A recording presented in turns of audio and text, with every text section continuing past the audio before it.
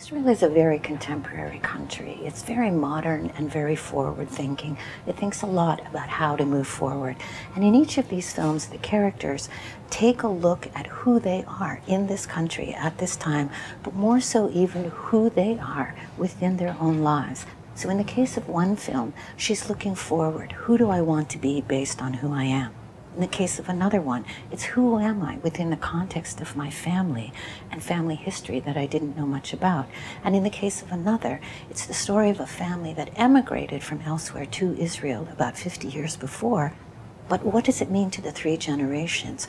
Was the grandfather who emigrated a different kind of Israeli than a grandson is going to be? These are fascinating questions, and I look forward to audiences coming to see them and thinking about those questions for themselves.